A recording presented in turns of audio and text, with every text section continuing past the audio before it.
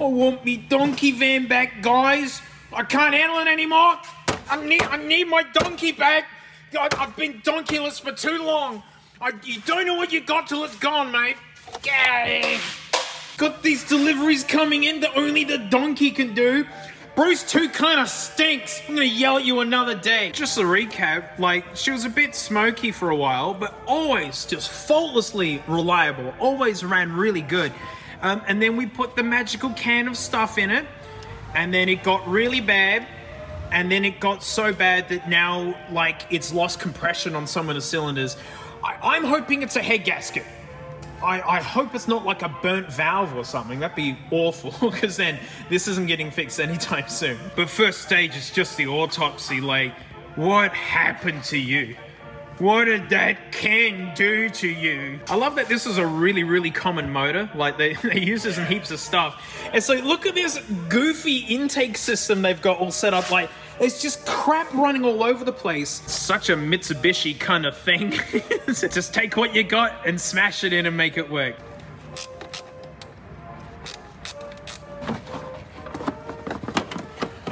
Apparently this whole section doesn't want to come out.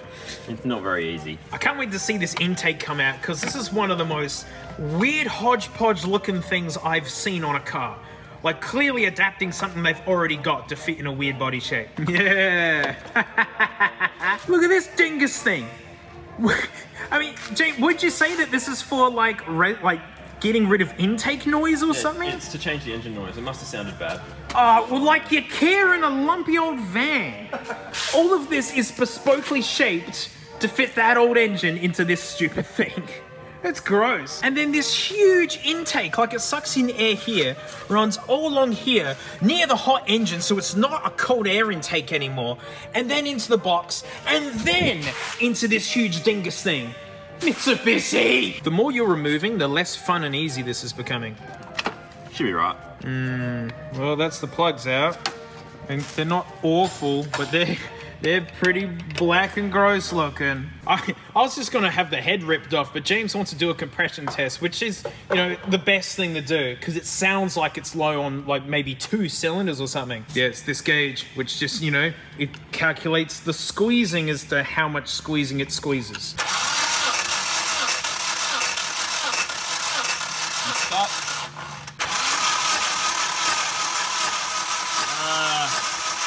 That's not good. Stop. That's not good. What do we got? 20 PSI? That's heaps. It's like a footy. Number 3, go. So that's definitely a head gasket blown between numbers 2 and 3. All right, last one, go.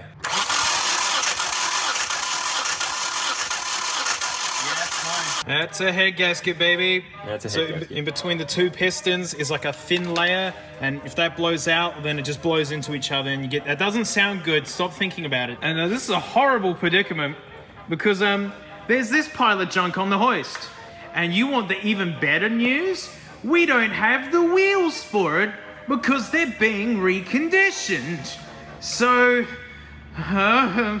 we don't know what to do. So, the greatest problem in the world is happening.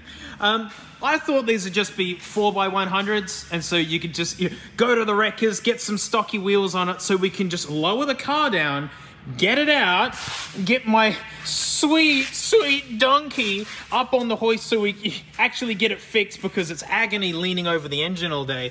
No, they're 4x110s, and basically nothing other than RX-7s and Charades and vintage Toyotas use 4x110. So we can't get wheels for it. And it's now descended into madness where, like, this is now an option. James is concocting probably one of the worst ideas I've ever seen. So the back of the car is gonna go on this, and the front of the car is gonna go on our sweet, sweet cromulent quality engine hoist. Well, we're gonna have to clean all this up though, because it's gonna be Stop Rock Central for those wheels. Oh no, James. Have we really succumbed to this? We're turning it into a skateboard. Oh. It's gonna snap this in half. Oh. I think I've got it on the front though, I'm not entirely confident with.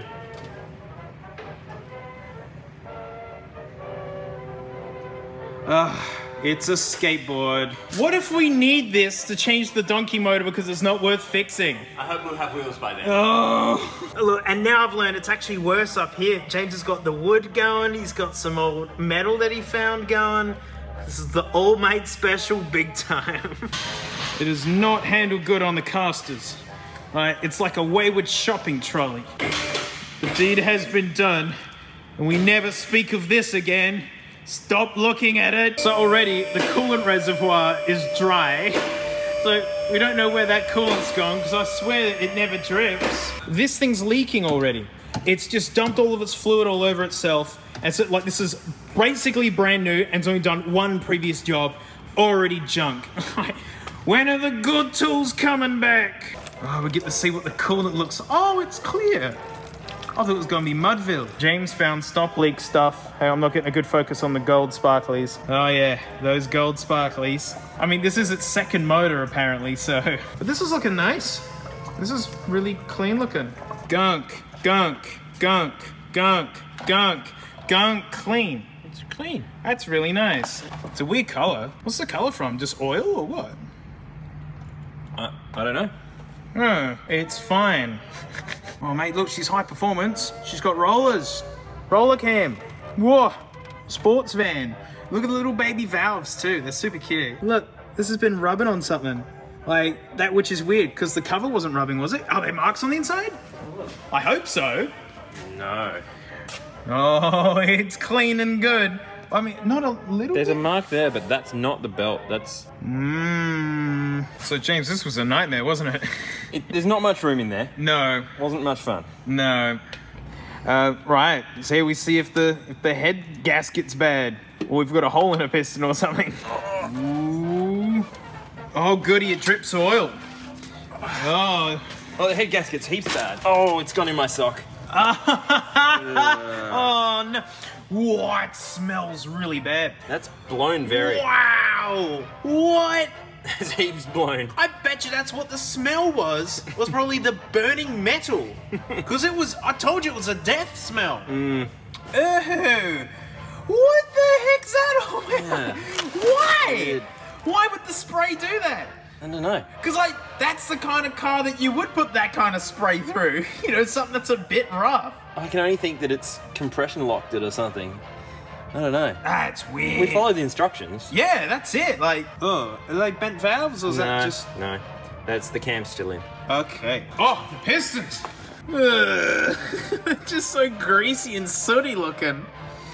Oh, we can finally see the bores. I mean, this one's got crunchies on it. I won't know until I clean it, but it looks okay to me. Tiny bit of a lip. The lip means wear. I mean, the bores don't look very good. They wouldn't. Well, how it smells and how it runs. I mean, look, it's pitting for days. Yeah. All right, so it doesn't need rings. It needs a full rebuild. Oh, we couldn't put a head gasket on this rubbish. I mean, we can. It'll work. See, the killer thing is, I wanted that can of stuff to be put through it because I finally have equipment to measure 0 to 100 times G-forces. I wanted to do like a fuel economy run on this, and I still want to get those numbers from this engine, so damn it, let's do the head gasket, even if it's just for a little bit. Alright. I just want this dirty fixed. Like, I don't want to rebuild this head. I don't want to do any of that stuff. Literally head gasket and send it, so hopefully that hasn't burnt into the metal that's going to cause like a dip, because then it's game over. I gotta put a straight edge on it, but that looks good by eye. Well, that's good for me. James said this pitting is worse than the Daihatsu free car. Like, that's how this has been limping along this entire time. Like, of course it smelt bad. I don't like that. I don't like cars that blow smoke.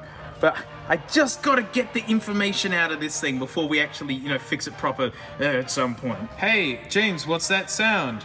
It's the sound of waiting for parts. I was wondering what sound was happening. Welcome to this is what happens with cars, like, you know, waiting, raring to go, but you gotta wait for the bits for your stupid old car that people aren't really doing anything with anymore. James, your diagnosis was that maybe that spray just really increased exhaust temperatures. Either that or compression locked, but probably just high exhaust temps. Yeah. Yeah, because it was melted. That's hot. That's really hot. And considering that this ring is designed to be under compression and fire, so that is so weird for it to blow out. It must have already been letting go or something. You can see it's burnt through this side and then blown in through that way. Yuck. It's so messy. Well, I'm glad none of these bits fell in. Well, I mean, maybe they did. Well, can't wait to spend all this time on an engine that is absolutely effed. Yay. It's absolutely effed.